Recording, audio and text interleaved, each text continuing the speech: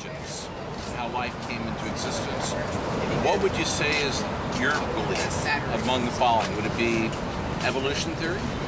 Would it be theistic evolution? Or would it be special creation by God? Or would it be the other?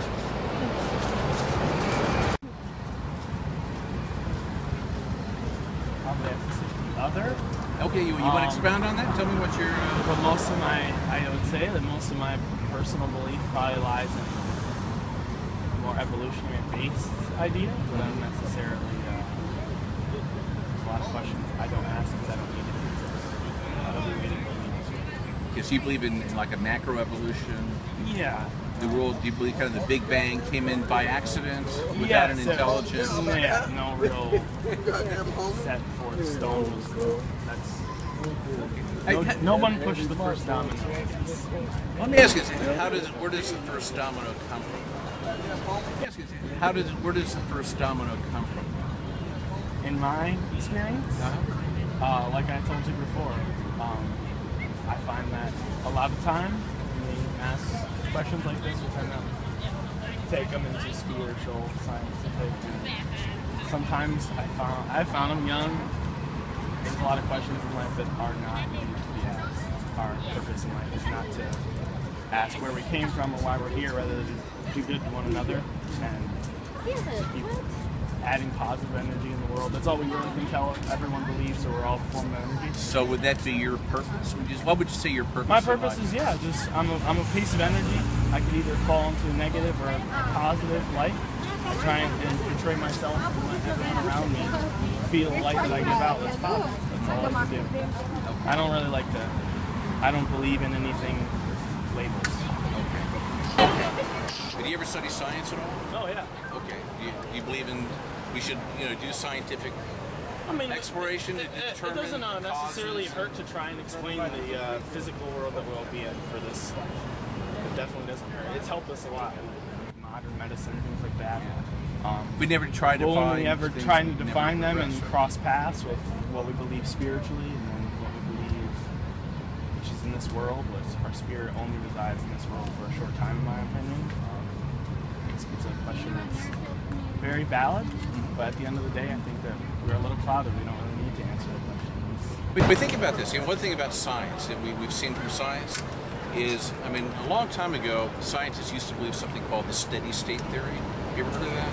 I have not. Okay. Not in its actual definition. I may have heard of it in a lot of ways they explain themselves, but I can't say I know. Well, it was the idea that the universe was eternal, basically. Okay? So, you think about this, if the universe is eternal, it doesn't really have to have a cause, because it just is, right? Yes, it is. Okay, but what scientists has really discovered now is that the universe is not eternal. It's finite. Yeah. It's finite, it had a beginning.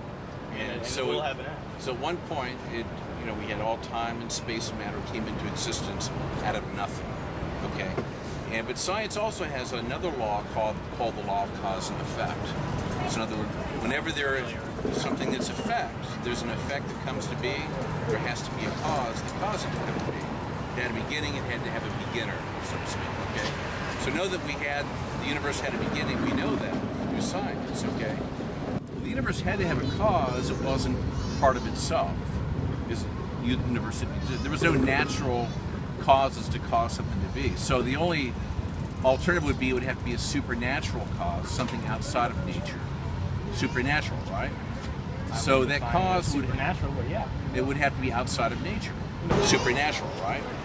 So that cause would it would have to be outside of nature. It would have to be outside of because there was no electricity, there was no chemicals. Okay, so the cause would have to be outside of the natural realm.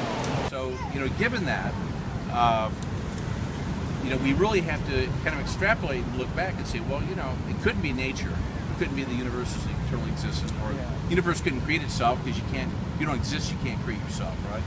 So it has to be something outside of itself. Well, there's lots of.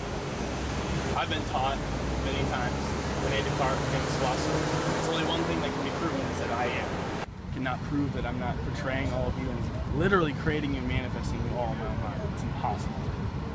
From what you're saying. You're saying you exist. I exist eternally, and that's all I can absolutely know. But that is one self-evident thing. And that's something that I try to apply to everything. Excuse me, sir. Do you have a permit to be here? To be on the sidewalk? Yes, sir. No, we don't.